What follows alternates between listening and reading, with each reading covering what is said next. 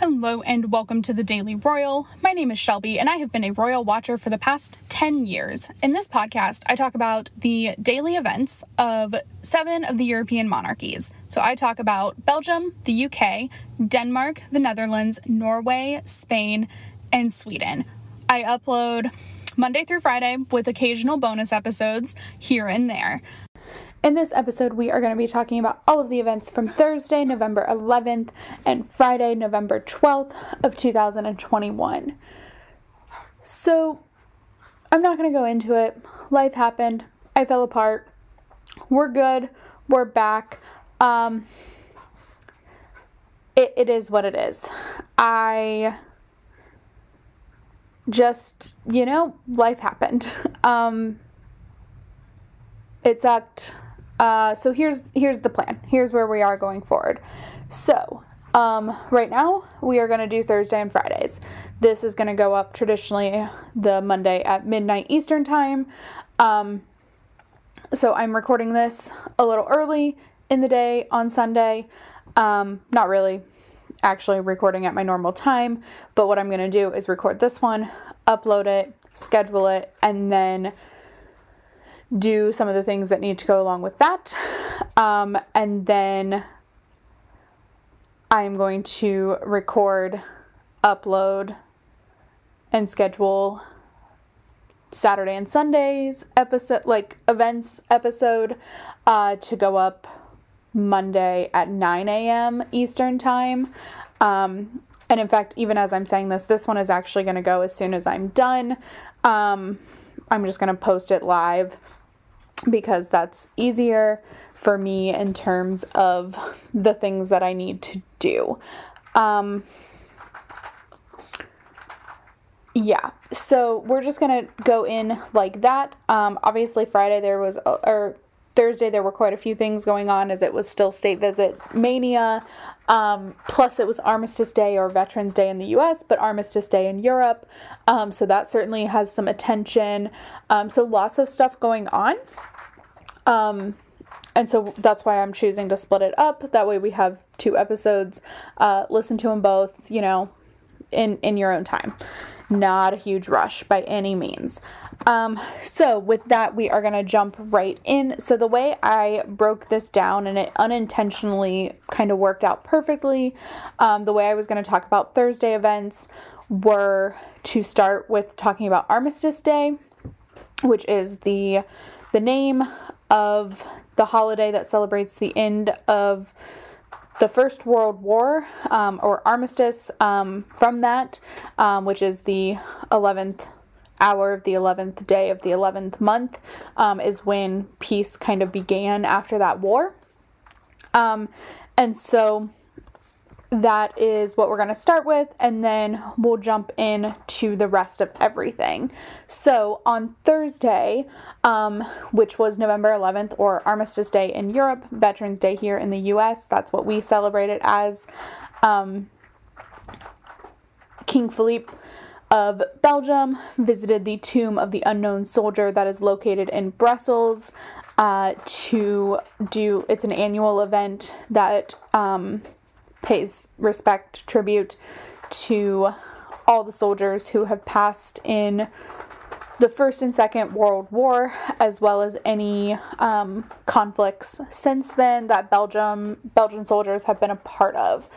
So while Belgium has not been an active, they have not been at war with anybody since the Second World War, they have joined in on conflicts to support NATO countries and things like that. So he attended that event on November 11th, and then also on November 11th, the Duchess of Cornwall attended, and she visited the Field of Remembrance, which is held at Westminster Abbey. That is basically the Field of Poppies. There's a lot of them throughout England, but particularly here in London, the Westminster Abbey one is considered the national one. So this is it's an event that the Duchess of Cornwall has been doing, I think since 2016, but completely officially everything since 2019.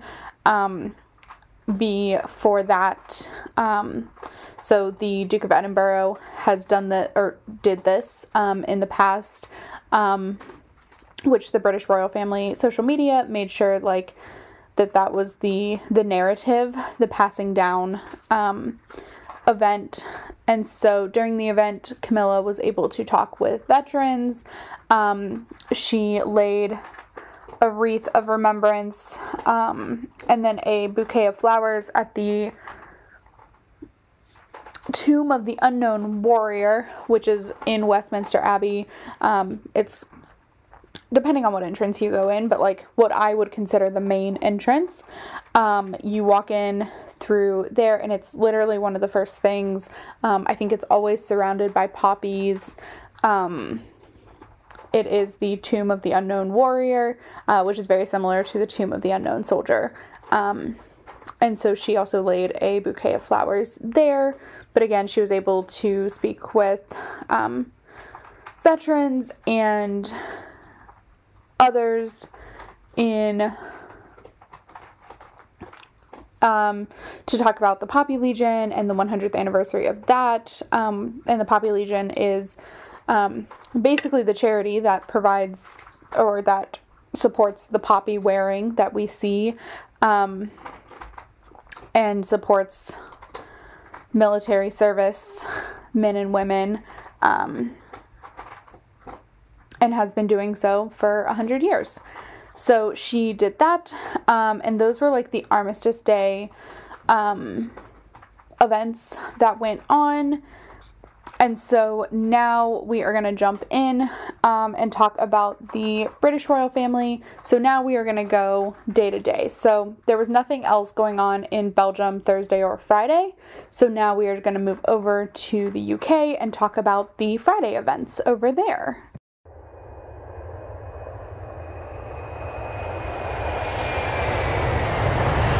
The United Kingdom.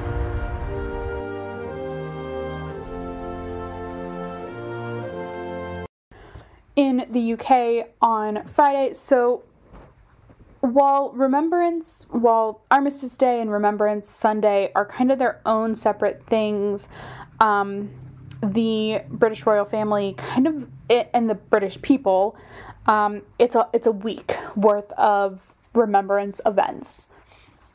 So a lot of the government events are focused on Armistice Day and Remembrance Sunday, kind of from, Monday to Remembrance Sunday.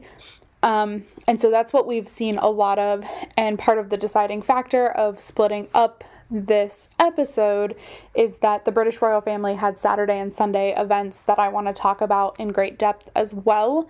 And so solely for time's sake, I chose to split up this episode to talk about those events and kind of give them their due as well, rather than trying to rush everything through. So, on Friday, the Duchess of Cambridge released a conversation that she had with a 98-year-old Army veteran, as well as a 10-year-old member of the scouting organization. They referred to her as a Cub Scout, which in the States means something a little different. She is 10, which is like a full-on scout age range if you're here in the US, but again, everybody's scouting system is a little bit different. So they took part in a conversation about the generational need to remember the importance of these wars. So not just the Second World War, but also, or not just the First World War, I'm sorry, I got them confused, but also the Second, and any other kind of global conflict that will or has arisen. Because that has very much shaped the way our world is now. Those two things have impacted day-to-day functioning of our world substantially. And so that is a huge piece of it. The Cub Scout has been working on the Scout has been working on a project highlighting the importance of remembering, and so she was able to have this conversation with a man who served in the Second World War and was born just after the end of the First. And so obviously that is like super important. And, you know, they were able to talk about memories and history and all of that, and Kate facilitated it, which I think, you know, I talked about this in the last episode that went up on Thursday too, like, the follow-through and the commitment that she has to these projects is incredible, and, like, this is something that we saw nothing of until it was released. But, like, it's all background work, and just, it was great. So that was the event going on Friday. And so in the next episode I put up, we'll talk about the Festival of Remembrance, as well as Remembrance Sunday, as those have already occurred, because I am recording this on Sunday, but we will talk about those events in the next episode, so check that one out as well. And now we are going to move over to the Danish royal family.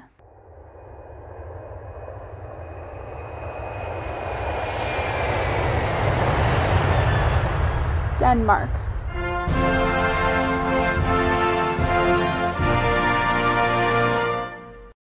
In Denmark, Thursday and Friday marked day 2 and 3 of the state visit to Germany, which is a grand total of 4 days, so there will be some remaining talking about the Danish state visit to Germany in the episode I put up next.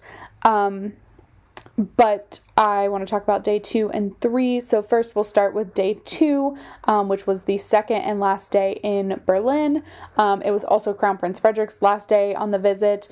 And so a lot of the agenda was super separate because there's also like a trade visit happening at the same time. That's kind of what Frederick was off doing, while Queen Margrethe was doing more cultural visits and learning about German culture and how German and Danish culture kind of collaborate together. So she visited a conservatory of music, where she took part in a concert there. Let's see, she also, so before we get into the separate agenda, I do want to mention, like, they started their day together by opening the German-Danish business conference that is currently being held. And like I said, that's where Frederick spent most of his day. But meanwhile, okay, so back to where I was. She visited a conservatory of music, literature house, Berlin, which obviously promotes literature, but also culture through writing. And then,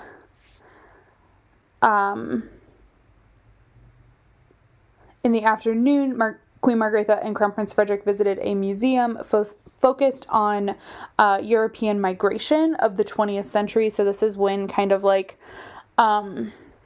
Europe and Europeans were kind of traveling everywhere by force and by also like desire. Both of those things kind of were included in that. But this is how we get kind of a more melting pot version of Europe than what was initially there.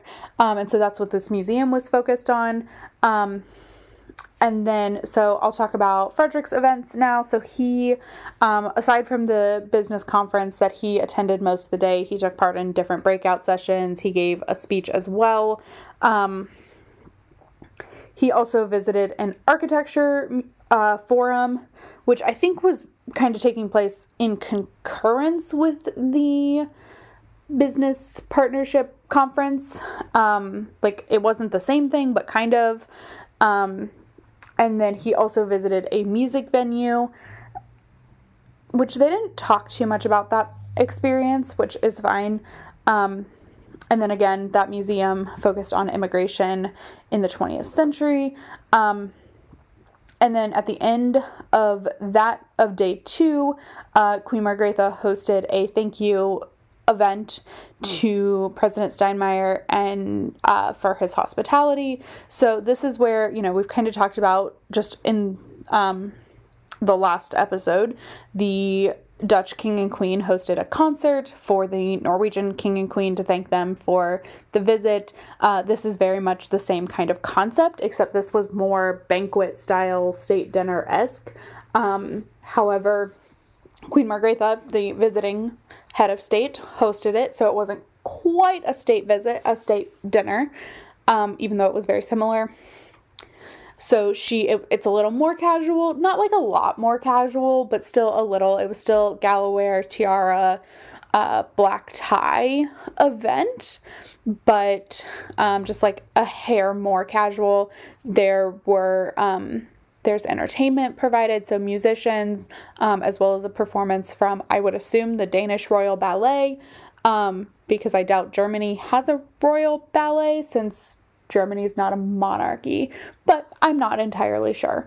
So those were the state visit events. And then also, simultaneously at the same time on Thursday, Crown Princess Mary visited a new school that is participating in the school nutrition program that is sponsored by a collaboration of organizations, all spearheaded by the Mary Foundation. So it was a Mary Foundation visit.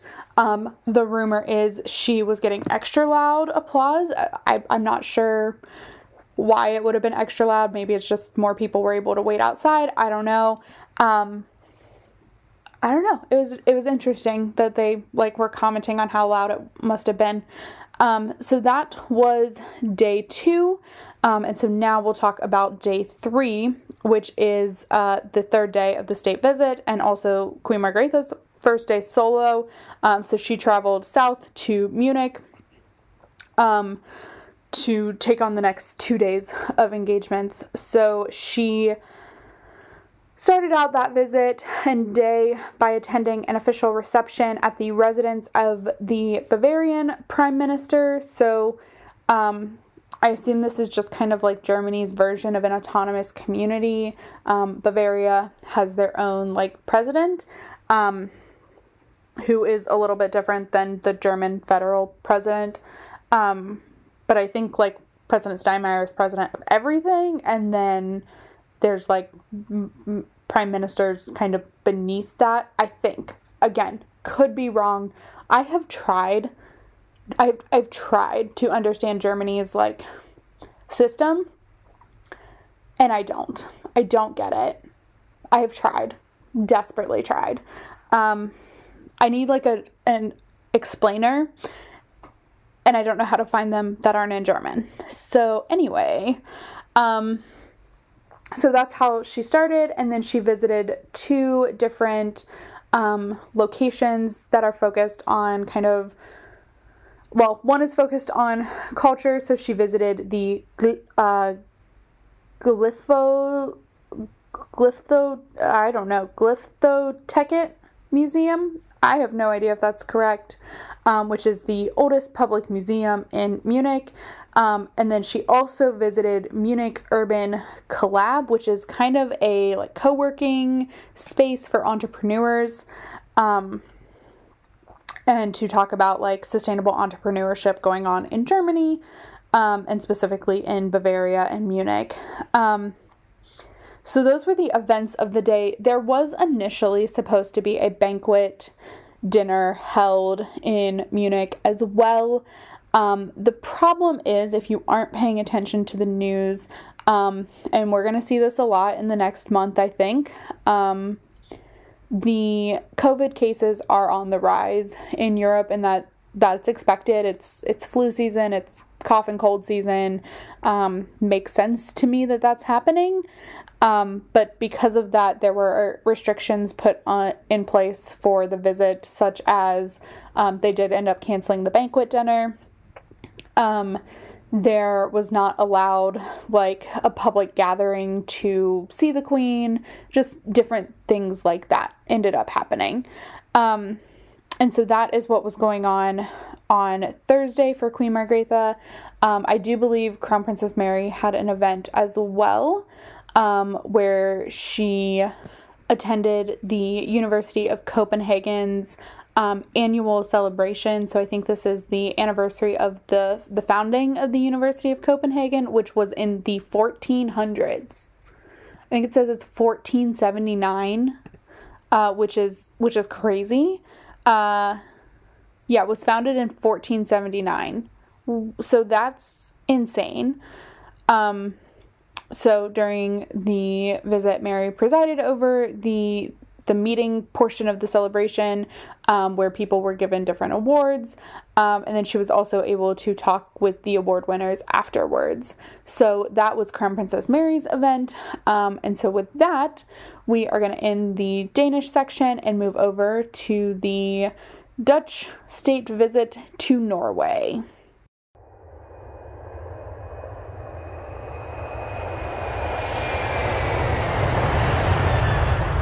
The Netherlands.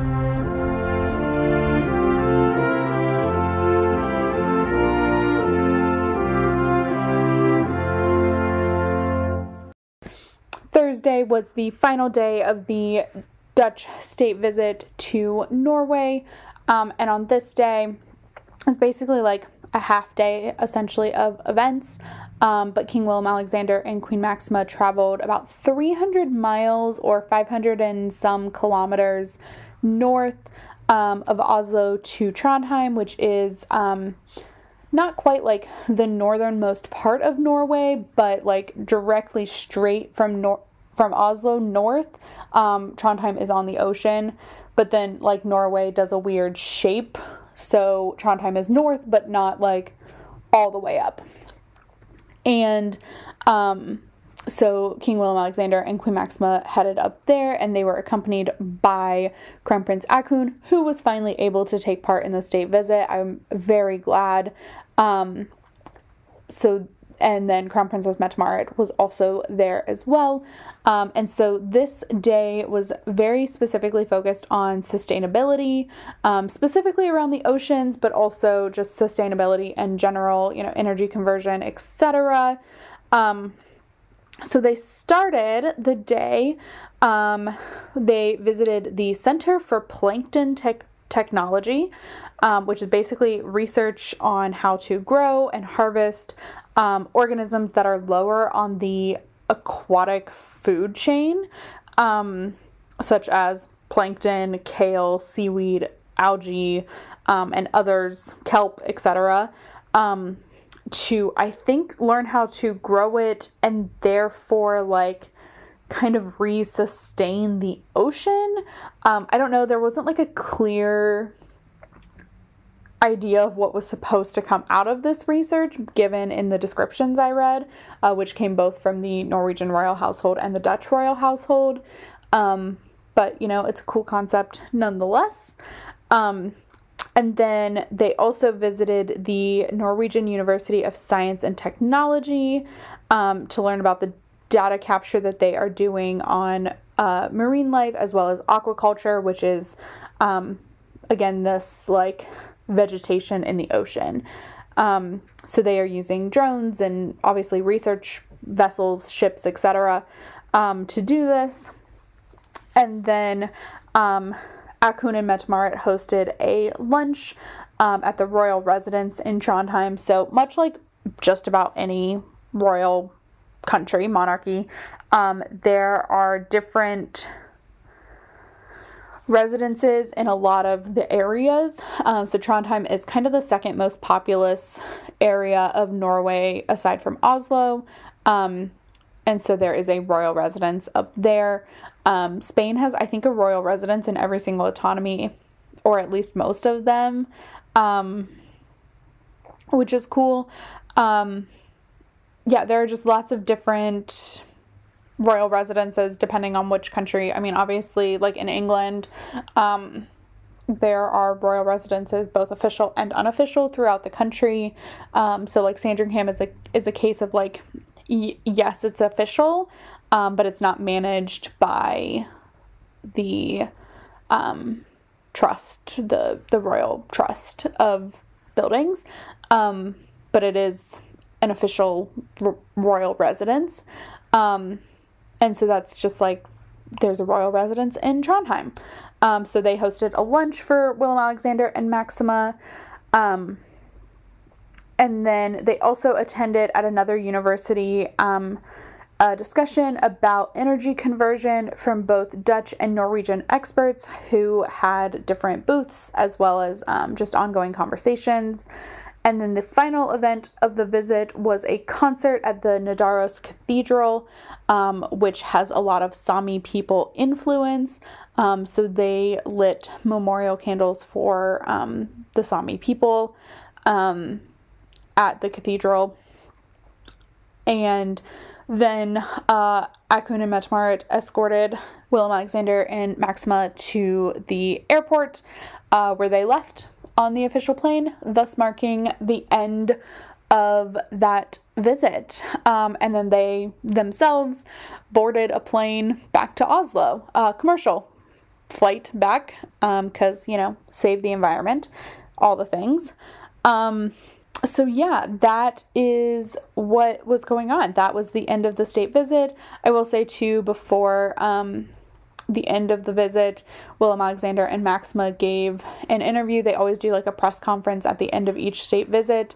So they will answer almost any question posed at them that is appropriate. I mean, they don't answer a lot of questions like personal, but they talked about the relationship between the Dutch and Norwegian royal family.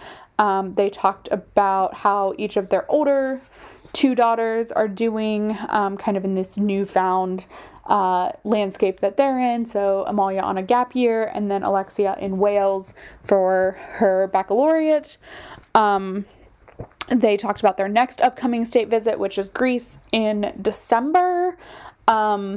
And the focus is there. So just lots of different conversations. So that marked the official end.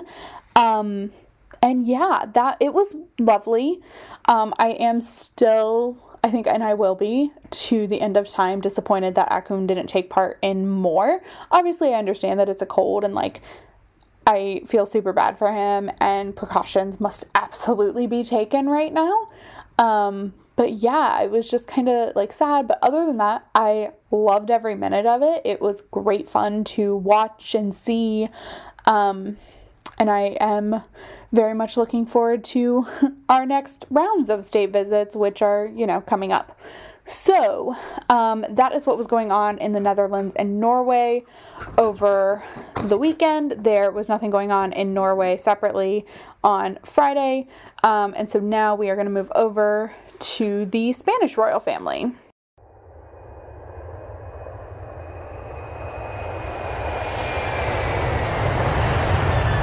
Spain.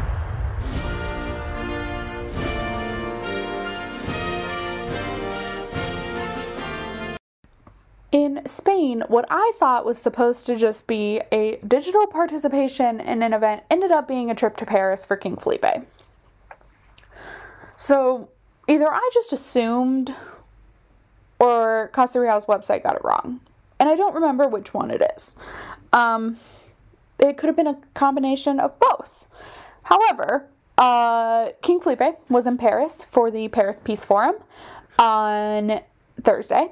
So this is an annual forum held to discuss lots of different issues, global issues. There were a lot of pretty important people at this event, which we'll talk about in just a second. But this year's focus was on really the international response to the pandemic, and how the international community can cooperate with each other more to,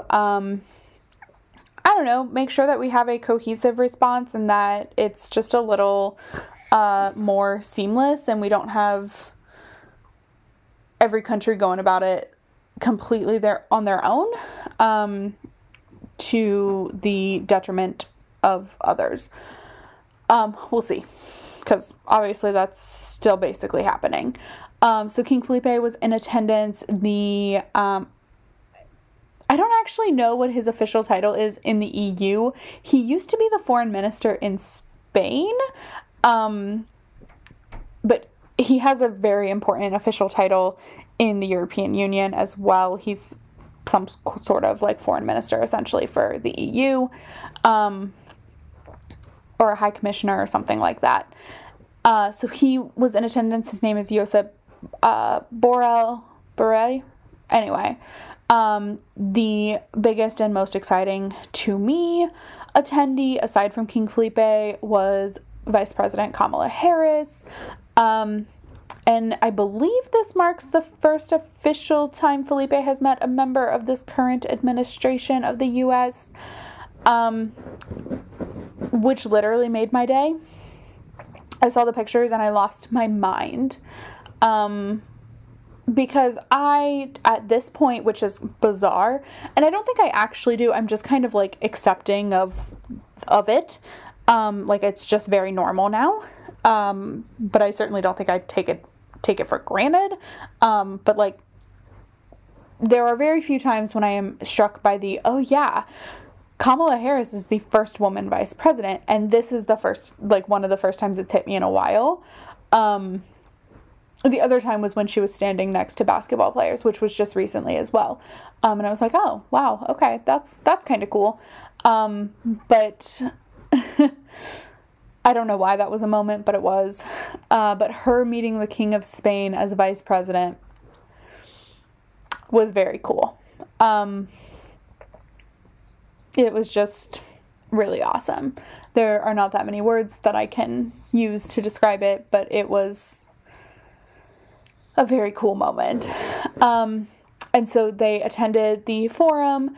I don't think King Felipe gave a speech. He did give a digital address that was like played, so different heads of states gave digital greetings that then played. And then I know, I don't exactly know what she said, but I know Vice President Harris also gave an address in person. And so he was there for that. And then afterwards, the president of France, Emmanuel Macron, hosted a dinner for the attendees that King Felipe also attended. So that was his Thursday. And then on Friday, he spent the day in Galicia. So he did a couple of different things there. First, he visited the Stellantis Group factory in Galicia, in Vigo. And so Stellantis is actually like the company that owns 15 brands. If you're from the States, they own Chrysler, Dodge, Jeep, Ram, etc. They also own Fiat, Opel, Peugeot, and some other brands, Alfa Romeo, Maserati, I think. They own a lot. But in Spain, it's Opel, Peugeot, and a couple of others that I didn't mention that are out of that production center in Vigo. And they have recently started making commercial vehicles in an electric version. So commercial vehicles are like the cars that handymen drive, or floral delivery, or grocery delivery even now will use a commercial vehicle. And so they have started producing electric versions, which is amazing. So he was able to view some of those, view the factory. He took part in a meeting and then viewed some of the cars, and then drove one of the cars to the factory. That was really cool. I don't know, it was just a fun kind of event. The Spanish Royal House social media made a point to share that he had been there in 1996 as well, as the Prince of Asturias, which I thought was cool. And then, so later on in the day, he also attended a lunch to mark the 40th anniversary of the Confederation of Businessmen of Galicia, which was holding their anniversary lunch, and King Felipe was in attendance. He is I don't know if he's honorary president. I think that's his official title of the Chamber of the Spanish Chamber of Commerce. So business events like this are pretty much a constant for him. It's pretty expected that he is there. So that was his Thursday and Friday. And so now we are going to finish up this episode with the Swedish royal family.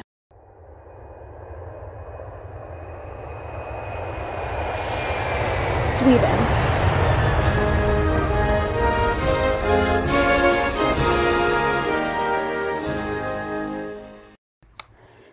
In Sweden, Thursday marked the 19th of 21 visits to a county. So Crown Princess Victoria and Prince Daniel visited Dalarna County. They took on a series of engagements that we have come to expect from these events. So they started with a meeting at the governor's residence about the impact of COVID on the county. They visited the local hospital to learn about the impact that COVID has had on their healthcare system, as well as different things such as how the hospital is analyzing COVID tests. And then they also visited the local university, a few businesses, and then like